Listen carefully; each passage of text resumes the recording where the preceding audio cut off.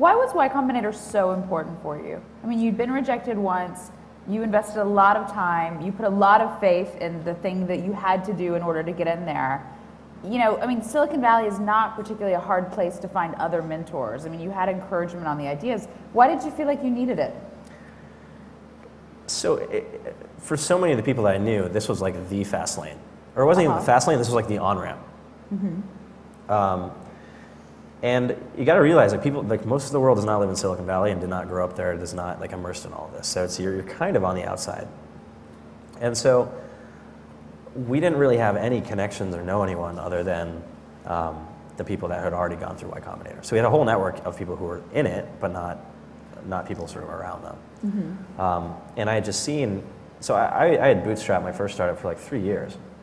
But we worked on it part-time.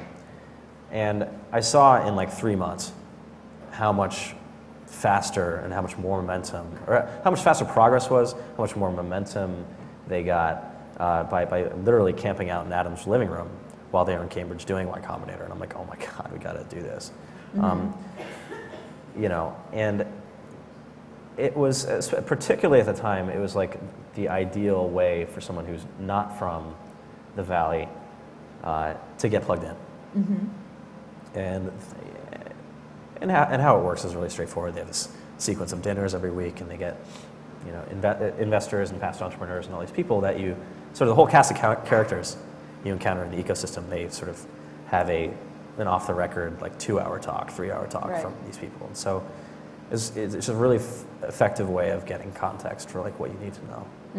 What was the single most important thing that you learned from Y Combinator? I know last month Brian Chesky said the most important thing was Paul Graham telling him, you've got to get physically close to your customers, and like they flew to New York and took it really literally and like hung out in like early Airbnb houses and like figured out that people weren't actually sleeping on air mattresses anymore. And like, I mean, was there anything like that was like just this one standalone sort of aha or helpful thing? No, it was more that it was just kind of this like, you know, treasure map of like, here's all the stuff you have or you just have no context. And like, sure, listening to a 2-hour talk from like a patent lawyer doesn't make you like a patent lawyer, but you can at least know like, okay, there's this stuff around patents that's like kind of important, and like here's the kind of things I'm gonna need to know. And like, you know, hearing these stories from these entrepreneurs who have been through this, you sort of get a little bit clearer idea of what the whole process is like. And so the sort of demystifying of the whole process was really the most valuable thing. Then there were other things that were just like the emotional support, or just sort of the esprit de corps from having 20 other companies going through the exact same thing, and every week everybody shows up and it's just building, and you're all rooting each other on.